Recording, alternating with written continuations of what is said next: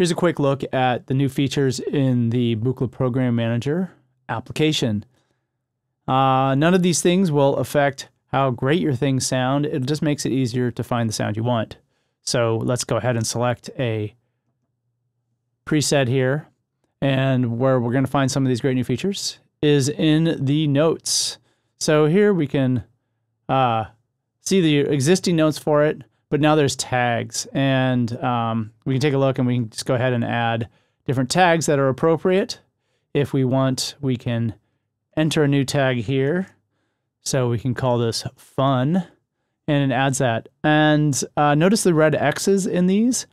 That means none of these tags are actually currently used by any of the presets in our database. So you can just go ahead and delete them if you would like, because they may, as things grow here, they may get in your way. You can notice that I've assigned fun to this, but it has not yet been saved, so it has the red X. Let's go ahead and save the program.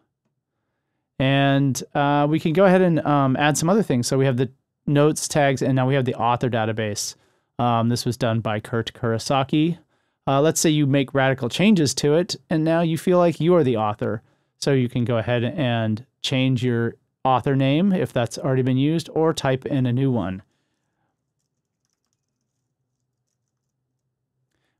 And again, we have to save the program. And we can go ahead and change this to as before. And we'll go ahead and save as. So now that's a whole new preset. Now, the other thing we can do is we can search through all of our presets. So this list can get pretty long. And as you add more presets and add more artist banks, things are going to get a bit overwhelming. So you can select the search bar here, and you can filter everything. So we can just look at ones by Nibor. There's only one. I guess I got some work to do. We can look at the ones from Todd Barton, and there's quite a few in here. And these are all the tags that are used by his preset, so we can go ahead and filter them. Notice we have the and selected, so it's going to be Todd Barton and Bright, and that really narrows it down. We can do or, so we can have all of the ones by Todd Barton that are bright or melodic or percussive. So that way we can sort of limit what our presets are and go ahead and select one of those presets.